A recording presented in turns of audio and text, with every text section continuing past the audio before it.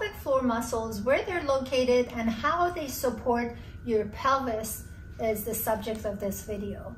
I have a model of pelvis here, and while I've taken out the internal organs that go in there, I want you to look at this pelvis as a bowl. Inside this bowl, there are muscles, a bunch of muscles that are at the bottom of the bowl, and of course the walls of the bowl. So the floor is not independent of the rest of the pelvis and interconnected with each other and with the muscles of the walls and the muscles that actually, they're influenced by the muscles that are actually connected to the pelvis itself.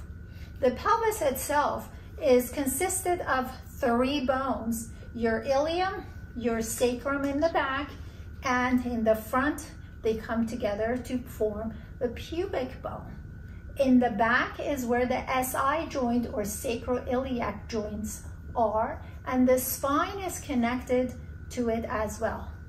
These holes right here, or these sockets right here, is where the hip joint is formed by the thigh bone going into this, forming a ball and socket joint. So the socket is provided by the pelvis and the ball is provided by your thigh bone.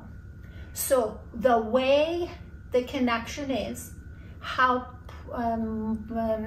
stable and functional the hip joints are, directly influences the pelvis itself. So does the connection above, which is the spine. Your posture above directly impacts the base of your trunk, which is your pelvis. So when we go internally through the vagina and or anus to try to access the floor, there are a lot of muscles we can't even get to. And the most important question we should ask is, why did they get tight or weak to begin with? That does not mean, well, I did this and this happened. The incident is what we can perhaps, if there's one incident, however, most of the times it's over course of time and as a result of a gradual disintegration of the functionality there in the pelvis. The incident, let's say if it's childbirth or if it's some kind of an accident that involves the pelvis, does not necessarily solve a problem. What matters is the biomechanical degradation of the function. In other words, what happened to the movements of the joints here, the joints above and connected to the pelvis, and how do they involve the muscles of the pelvic floor, the walls, and all the muscles that go connect to the pelvis or go around the pelvis.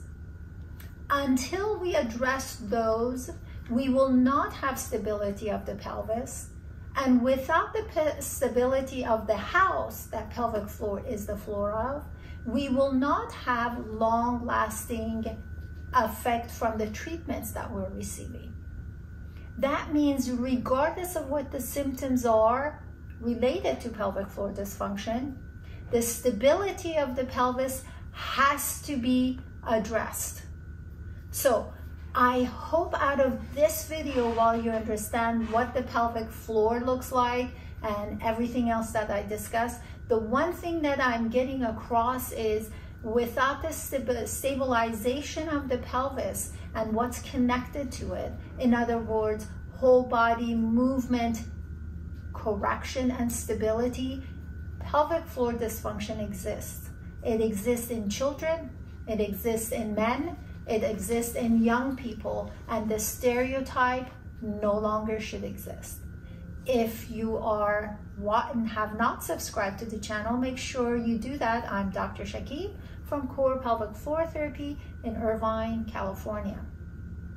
For those of you who are not in California, but you're in other states or other countries, we do have coaching opportunities that you can be a part of. Just visit the description box to see where else you can find us and how else you can be in touch with our office. Until next time, take care.